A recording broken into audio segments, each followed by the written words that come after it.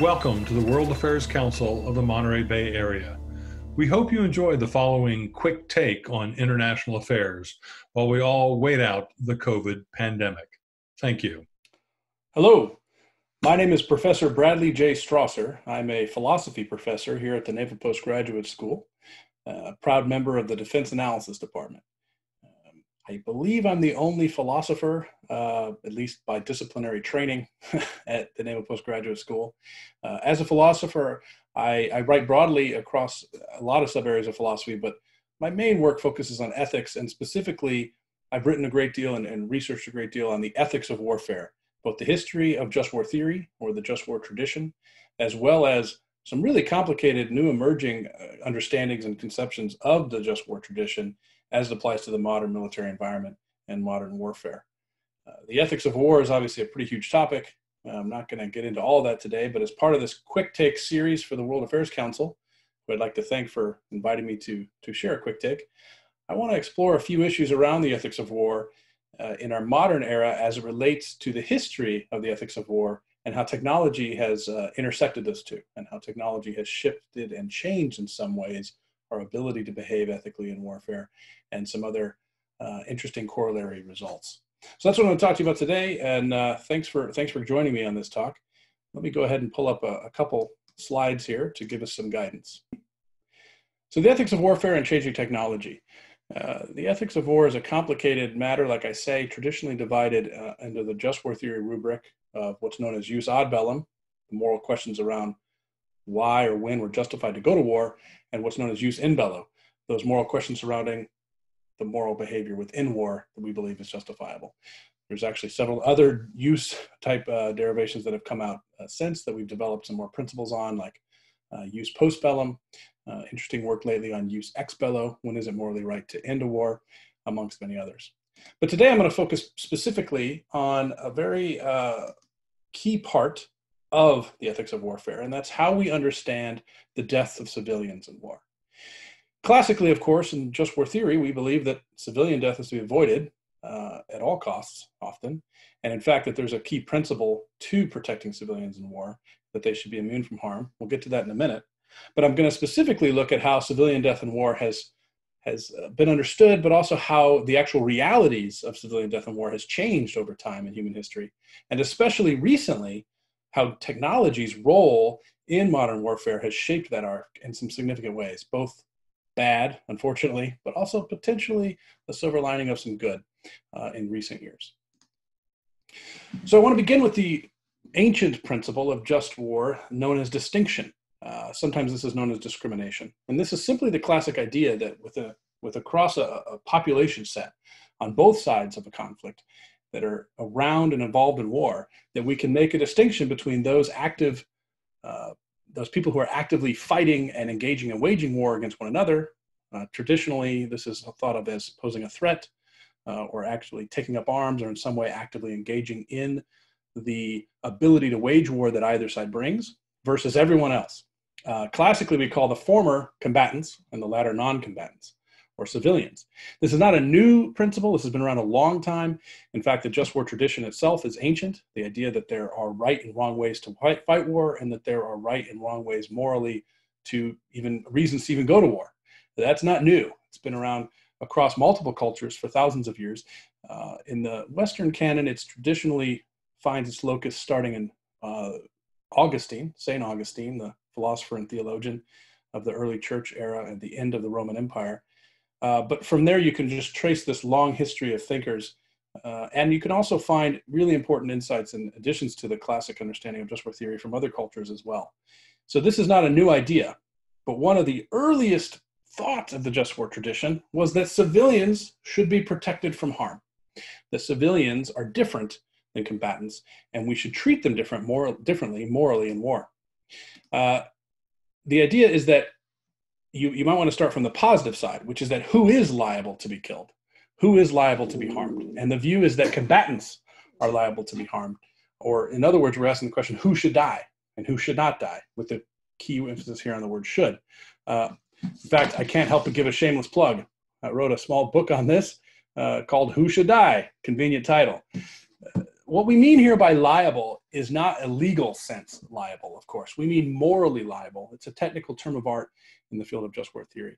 And it means simply that morally it is correct that in some sense, the individuals who are targeted for death, combatants, to be harmed in war, it is in a sense correct to target them to be killed and not others. Now, that's controversial, but that is the long tradition in warfare.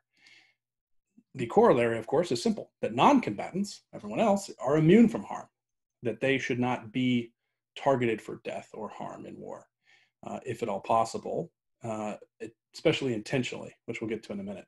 This picture here is a profound one making this point. At different times in history, this principle has been understood and upheld in different ways and to different extremes and across different cultures. It's been all over the place, but this is a nice example here from certain times, especially in the 19th century, when we saw staged kind of battles out on a battlefield by large standing armies. Think of the Civil War, think of the Napoleonic Wars, where the battles were actually intentionally fought outside of the city, out on literally the battlefield for this purpose. Like that's where the battle happens and it shouldn't impact others, to such an extent that civilians would maybe even come and picnic and watch the battle from afar. A pretty wild idea today, but an example of the non-combatant immunity principle in action. It's not just that they should not be targeted, it's that actually civilians traditionally should be shielded from harm. That soldiers, combatants who are engaged in warfare should go out of their way to give actual protection to civilians of both sides, interestingly, across a conflict. The idea is that non-combatants on both sides are completely non-liable, even as combatants on both sides are equally liable. Of course, there's always countless exceptions, and war crimes have occurred. And what I mean by war crime here is the distinction between a civilian dying in war versus a civilian intentionally being targeted for harm. That is the key difference. This is a rather gruesome picture here. I apologize. It's a tragic shot of a small child killed in war. But the question, of course, when you look at this is you wonder, was the child killed intentionally? Did the combatants on either side of a conflict drop a bomb or a munition that was designed with the purpose of killing this child? Or was it what we call collateral damage? It's a bit of a euphemism I try not to use. I just try to say unintentional death, unintentional harm. But the idea of collateral damage is that as long as the target or the goal of the operation or the military tactic wasn't to kill civilians, the thought is that there is a different way of understanding that kind of harm, that it is awful and we want to avoid it, but it is different in kind from intentional harming of civilians, which is what we'd categorize as a war crime. This has a long pedigree. It goes way back. I think it's worth it here just to take a quick mention of the history of this. This gentleman here is Thomas Aquinas, if you don't know, and it comes out of the Thomistic tradition, what's known as the doctrine of double effect. And what Aquinas here was trying to understand was simply a kind of a philosophical puzzle of, if you have an action that results in multiple effects, at least two, and one of those effects is a good effect, it's a morally positive thing in the world that we want to have happen, but another effect of this same action will be bad, is it justifiable to do that act? If you can actually foresee and know that that double or secondary effect, that side effect, will occur. Well, Aquinas tried to lay out kind of a test, a series of rules, and this is, forgive me for those of you that know this so well, but the doctrine of double effect is simple. It says, listen, first, for any action, you have to decide what's the main effect here I'm trying to accomplish, and is that good? Hopefully the answer to that is yes. The second rule is that this kind of second effect, this side effect, you can foresee it, you can know it's coming, but you can't intend it.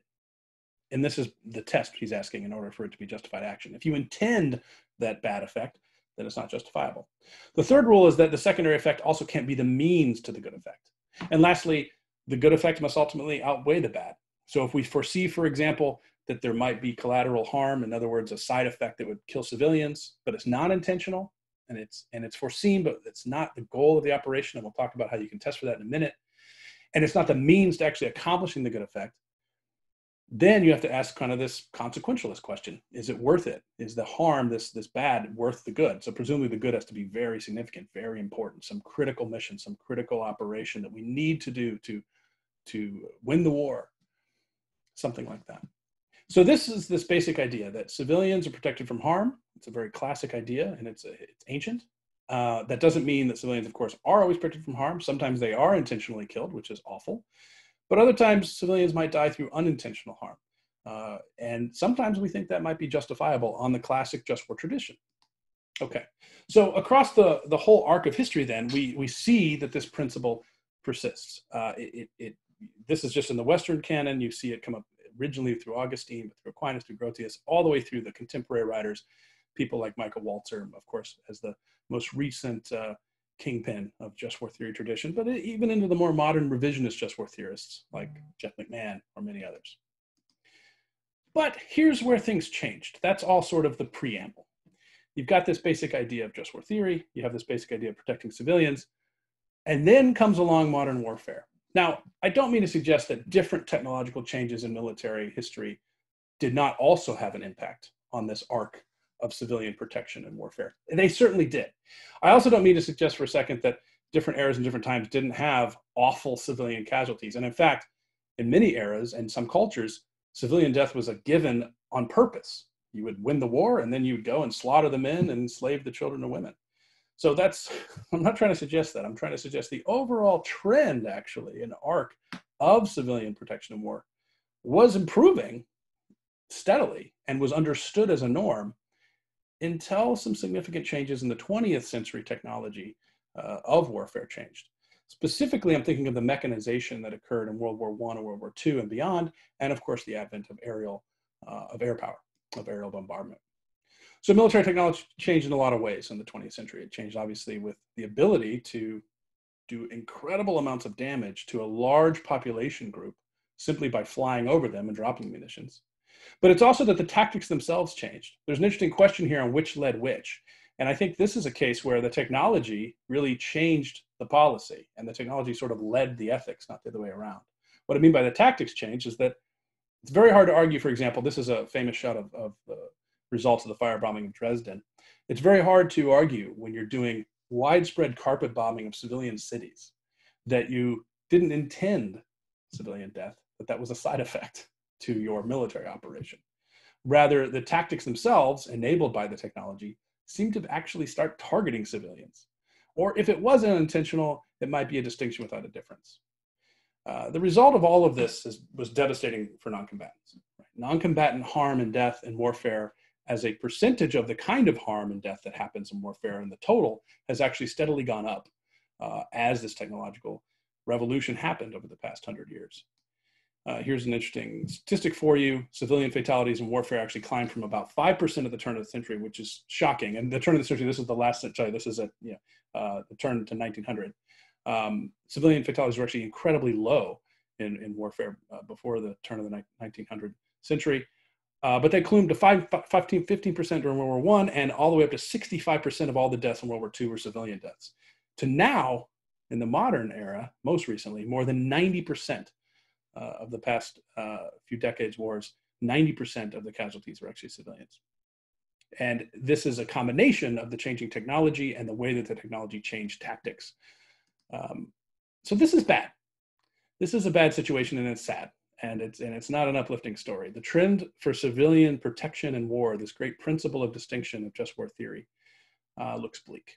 And it's a combination of the rise of air power, the advancement in more common aspects of urban warfare, population-centric tactics, side effect losses in the extreme. What I mean by that is there were times when there's genuine attempts to target military targets, but because the technology itself was just so damaging but not very accurate or precise, you could argue that the civilian deaths were genuine side effects in the principled kind of traditional doctrine double effect sense, but it almost becomes irrelevant because the civilian losses are so high and so extreme and they're so foreseeable that whether or not they're unintended becomes, it may not be morally irrelevant, but it certainly is irrelevant for those civilians who have died. So this is sad, but this is the big change here. And this is really kind of the punchline of my short quick take today for thinking about world affairs in the age of COVID in this tough year of 2020. Military technology has continued to change. And most recently, the military technological changes, I argue, actually gives us some reason for optimism. What do we have going on? Well, in the past 20 to 30 years, but especially the past 15 years or so, we've gotten more and more capable at discrimination through military technology. So this is because weapons are more accurate and precise. This is because weapons actually are able to deliver a smaller yield that's more targeted. The delivery mechanisms themselves are better. We have better reconnaissance and intelligence and surveillance capabilities because of technology, which enables us to be more targeted towards liable combatant harm instead of non-combatant harm. And on, and several others, including actually some policy changes, more restrictive rules of engagement, at least in most Western militaries.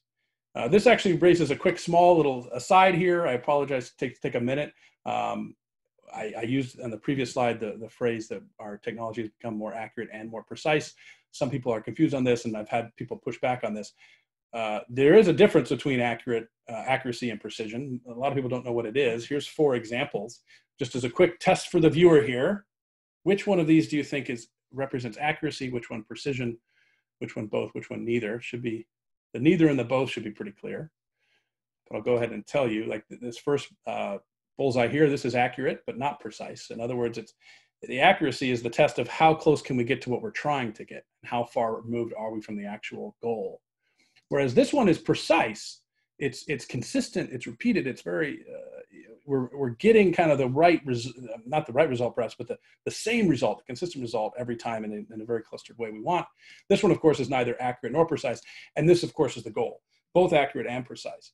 And military technology has improved along both metrics in significant ways by orders of magnitude different, not just slightly different in degree, but just over the past 20, 30 years, it's had significant growth along both trajectories.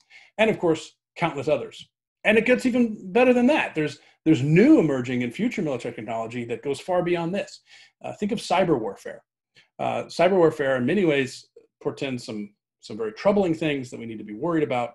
I have some severe ethical worries about some ways that cyber warfare could play out negatively. However, in other ways, some of these new emerging forms of technology could be incredibly good for the principle of distinction and the ability to discriminate between combatants and non-combatants, if used properly. Another aspect of this change in technology in the modern era is that we can have a more fine-grained understanding of our adversary's liability. Now, this is more controversial. It depends on your view of just war theory and how you think we should think about people's liability in warfare. But because of the increased capabilities of technology, we can know more about our adversaries. So therefore, in theory, we can target those adversaries who actually are morally liable and give those who are actually non-combatants and deserve protection. You could argue, and I have argued at some length, that we could actually take this concept and move beyond the simple binary principle of distinction that's long existed. We actually could be capable of perhaps understanding sub-distinctions within the concept of a combatant or non-combatant that track their moral liability in warfare, not just the very brute distinction, a binary distinction we've had previously. What this would enable would be different kinds of rules of engagement or response options for different categories or population sets. Happy to share some work I've had on this. But even if you don't buy this, even if you think that I'm a little out of bounds here in trying to push our understanding of distinction, what we can see pretty clearly is that the arc can be reversed, and I think it is being reversed. In other words, you can argue that technology itself kind of brought us down this really bad trend for civilian harm and warfare because its ability to just do widespread destruction and be indiscriminate, but had to be used and embraced by the powers that be.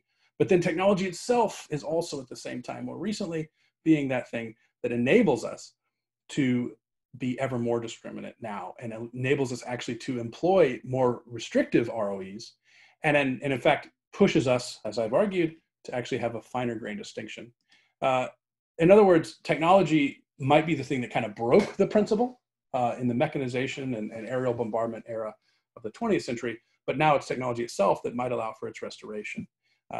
Technology gave us this incredible sledgehammer in World War II to carpet bomb entire civilizations, but now technology also, through things like drone warfare, amongst countless others, is perhaps giving us a scalpel.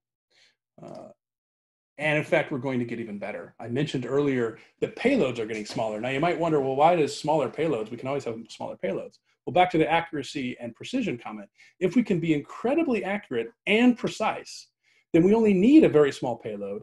If the target of an operation, perhaps in an urban environment, is a combatant, we only need to kill that person or perhaps those two people, And with a smaller payload, the collateral damage, the side effect damage can be radically reduced. Modern swarm drone warfare could take this to a level that we've never even imagined. So the two kind of takeaways here, first is that ethical norms can actually drive technological innovation. And of course, the reverse can also happen. Technological innovation can have a tragic output on the ethical behavior that we follow because we can simply use it. Why does this matter? Well, I think actually the future is bright, or I should say brighter. I will say I'm cautiously optimistic for our ability to conduct warfare more ethically, at least in what's known as the jus in bello sphere. That is the justification for how we fight in war.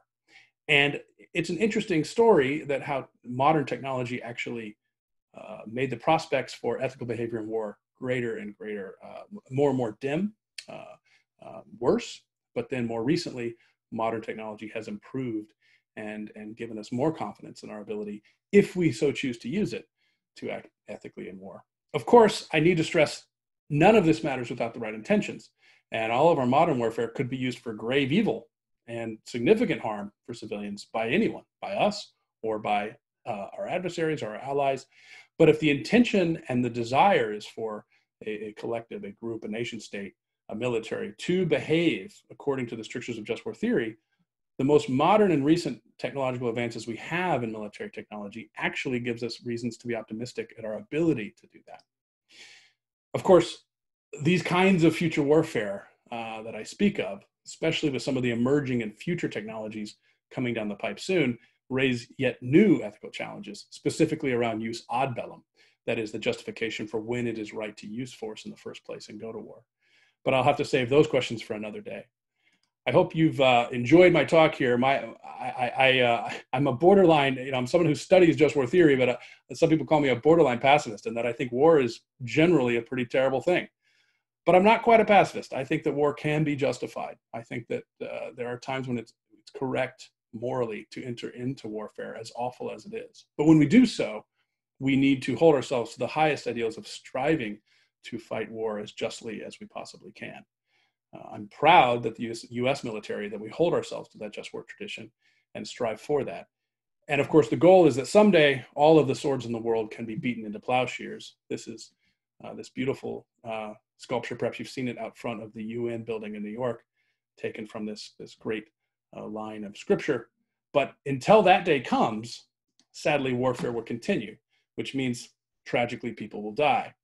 If we do think that there is a moral reason to give moral distinction to different population groups within war and protect those who we deem not be liable, then we need to learn how to harness technological advancements in military weaponry to better deliver those results. And I think we can do that. And that's why I'm optimistic for the future of our ethical behavior in warfare through the use of much of our modern technology. Hope you enjoyed that talk. It's a very quick take, just some big picture questions around the ethics of warfare and the modern era. And most recently, even in this awful year of 2020, there's been some really cool developments in military technology, which gives us even greater reason for optimism. Thanks again. Thanks to the World Affairs Council. And I hope everyone hangs in there as best you can through 2020. And I will see you in 2021. Take care.